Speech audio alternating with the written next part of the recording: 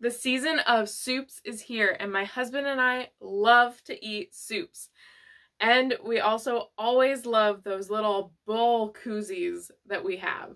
So today we are going to be making some Christmas themed bowl koozies. Hi, I'm Christina, and I love to digitally pattern draft unique pieces of wearable art and some other housewares every now and again.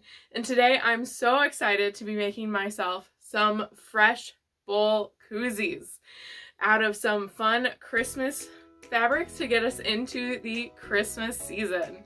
So if you are wanting to follow along, you can find the pattern down below at my store.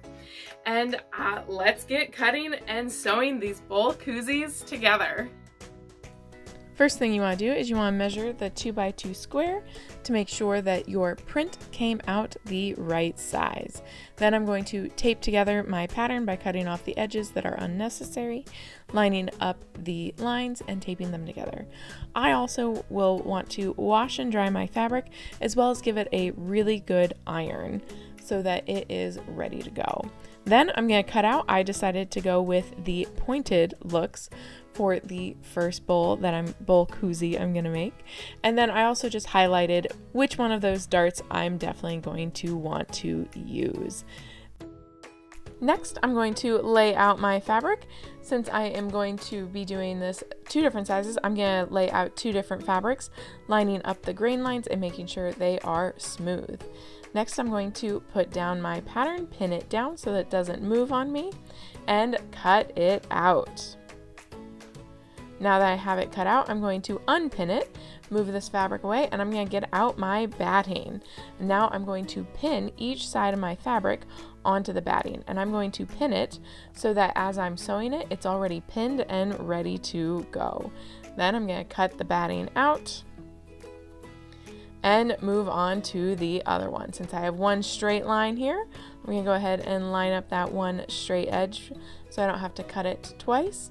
Pin on my batting so that as I sew, it's good to go. Cut it out, and next I'm going to mark out my darts. So I just cut one away, and I was trying to find a pen that would actually show up on the batting. And my 2 normal pens didn't really show up, so I actually found a green Sharpie that showed up enough and still kept it nice and light. Always make sure that you are happy, like you don't want anything to show through, so I went super light with the green Sharpie. Next, it is time to actually sew the bowl koozie.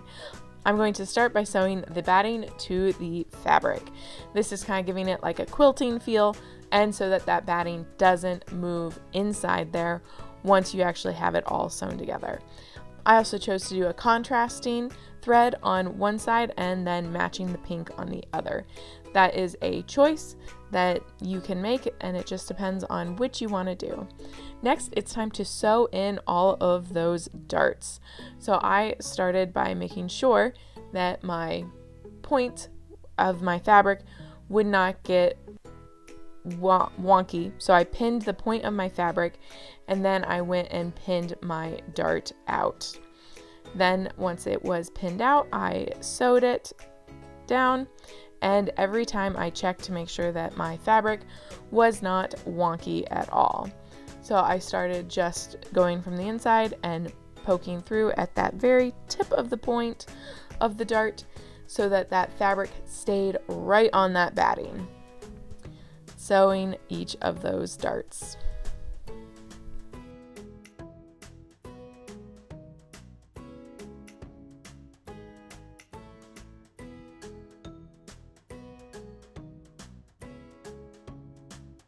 Now that the pink is done, it's sitting up nice and happy, and it's time to move on to the blue. I'm going to do the exact same thing where I pin the very point of my dart to make sure my fabric doesn't get wonky or weird up at that point. I want it nice and crisp, and then I line up my dart legs, pin it, and sew it.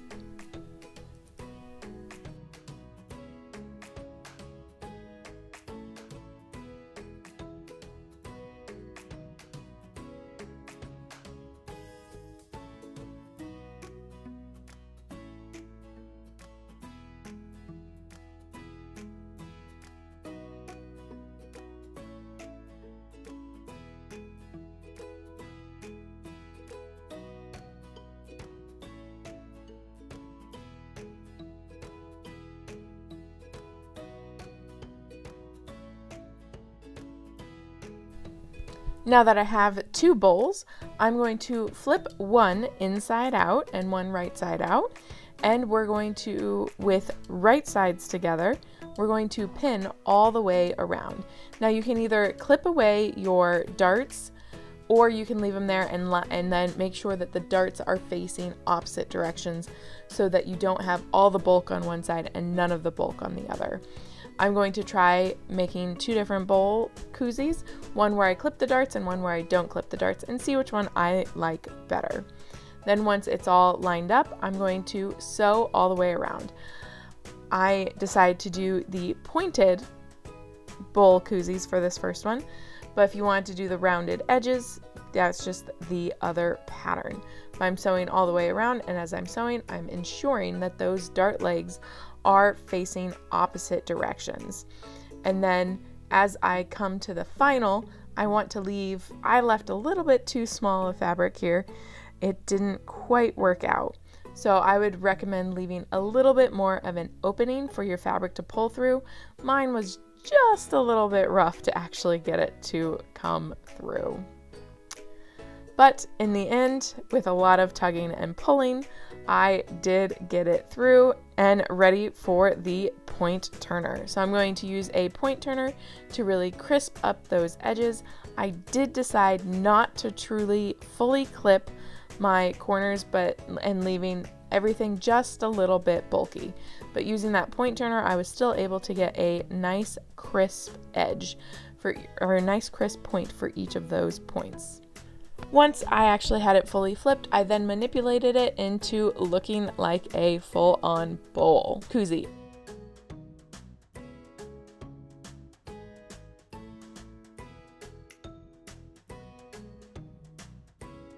Then I top stitched all the way around all the edges, creating this cute little bowl koozie that I'm super excited to use for this holiday season.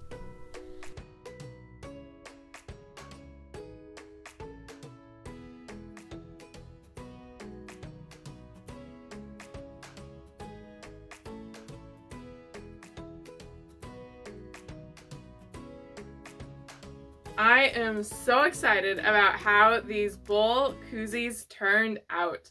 I am excited to make a few more so that we have a full matching set for our Christmas season, and we will have his and hers. I have some white and green Christmas Santas that matches the pink, so we'll have his and her bowl koozies that I am super excited with. I do love this type of pattern because you can choose to either have a rounded corner or a pointed corner. So easy to pick and choose which way you want it to go. Again, if you want this pattern, you can find the link down below so that you can grab it and make your own bowl koozies. And make sure to like and subscribe so you can see other fun videos on other Christmas things as well as how to digitally apparel pattern. I look forward to seeing you in some of my other videos. Happy sewing!